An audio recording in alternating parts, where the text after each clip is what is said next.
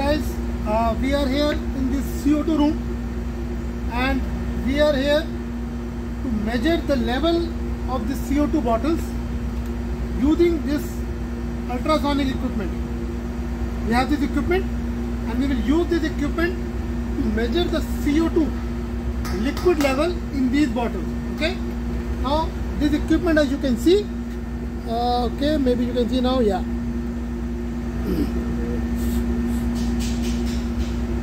And this is the transducer.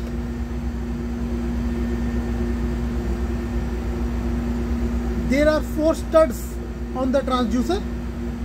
These 4 studs have to be in contact with the bottle, and using this arm we can extend and retract this arm for the diameter of the cylinder. It can be used to measure different diameter cylinders. For our cylinder, the idea is to keep this transducer in the middle of the cylinder. So yeah, more or less like this. So this is the arm which goes onto the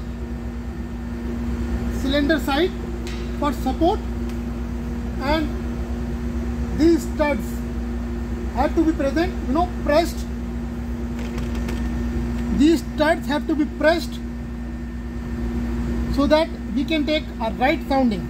Now the idea is to get 100 on this display. Wherever we get 100, that shows the correct level. So we will start and let's see how much it is right now. We have to press it firmly. So that all the 4 studs are in contact. Then only we'll get a good figure. Right now it is showing 77. So we'll go a little higher. Again press it very firmly. It is showing 199, 101, if you can see. So this is the correct level for this cylinder. We have CO2 liquid level until this level.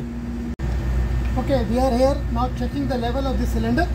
Idea is to get 100 on this display. As I press these studs firmly, I am getting a figure of 108. So I go a little down and then I press it again. I am getting 100, 106, which is fairly accurate. And we can assume that the level of CO2 liquid level is somewhere here. Okay. Now let us try another cylinder. Again, same thing. Diameter is the same.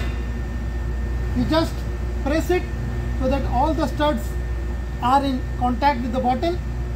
The figure shows is 77, 79. I will go a little higher. Let's see. As I press, I am getting a figure of 116. So I need to come a little down. Again, make sure the studs are pressed and keep on changing the place until you get a figure of, yeah, okay. Right now I am getting a figure of 90, 108, 106.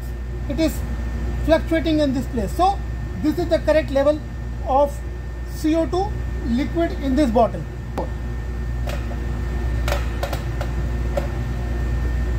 Let's do one more. Okay. Now this is the bottle. I am pressing, making sure all the studs are in place.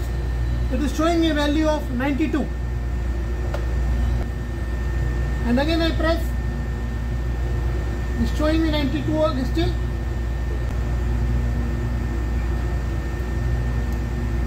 See, since I went so high above and it is showing me a value much higher than 100, that means I am in the gas area of the bottle. Bottle is empty here.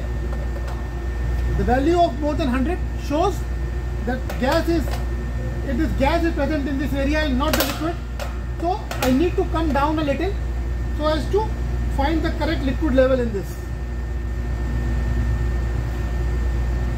It is still showing 130, so I need to come down. I come down, it is showing 112. I come down further, It is showing 103, 103, 99. It is fluctuating. So this is the correct liquid level of this bottle. So this is how we need to do the calibration, and we need to check the level of liquid in the CO2 bottles over a period of, let's say, 1 year.